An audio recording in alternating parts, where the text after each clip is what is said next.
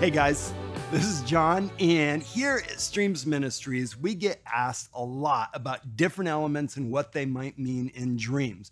We've been talking about different types of buildings, and one of them that comes up is restaurants or cafeterias, a place where you go to eat. And this is key. I think we've talked about food in one of the other dream elements that we've done.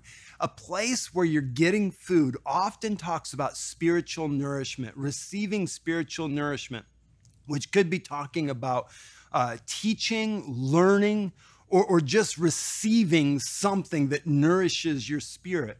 But the Bible uses the idea, the metaphor of food to talk about teaching or doctrine. So a cafeteria or a restaurant is often a place where you're learning spiritual truths. And so you want to take a look at this. Is it a place where you go and you sit? Maybe there's other people, but it's an isolated table.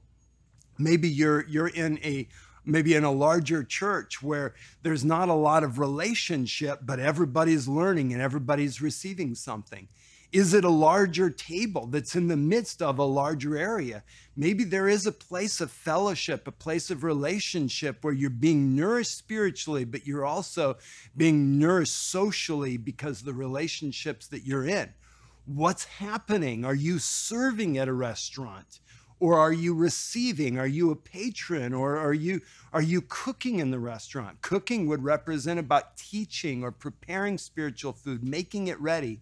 Serving would be taking what's been prepared and making sure that people are able to receive what they need to be able to grow and to mature. And so you want to take a look at the role in the restaurant. Those are all keys to understanding it. Cafeterias are going to be very similar, but cafeterias, they're usually set in a much more social arena. And it's not so much about paying to get the food as it is the format of the food. So maybe there's a line where everybody's going through the line and getting their food. It's available, but you kind of have to serve yourself. It's not so much being served. And so you're going to be able to receive spiritual nourishment or learn about spiritual things, but you have to be active in that process to be able to get what you're looking for.